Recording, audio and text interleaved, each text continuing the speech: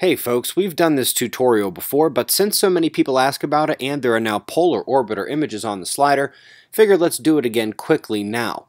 The link below takes you automatically here, the GOES 16 images, full disk sector, and geocolor data product. For those who forget, you can zoom way into the mesoscale sectors. On those there is no geocolor data, but that's okay, we can choose another data product, like this one of mid-level atmospheric water vapor over the Gulf states and up into the central states. For those looking for that lightning overlay you see in the morning news, only the GOES 16 has it, and it works on the CONUS and full disk sectors. So first go to that sector and then find the L2 products down near the bottom part of that list. This is how you get those lightning shots. Now, to use the other satellites, you go up to Satellite, literally the only thing that would make sense.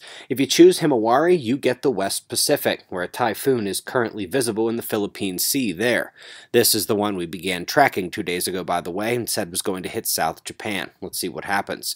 Now, the same place you get to the GOES and Himawari satellites is where you get to the Joint Polar Satellite data, and it does default to the Northern Hemisphere. And while most of their products are still waiting to come online, they have some that the other satellites don't have, and they are pretty cool for looking at clouds and even city lights from way above the tops of the world.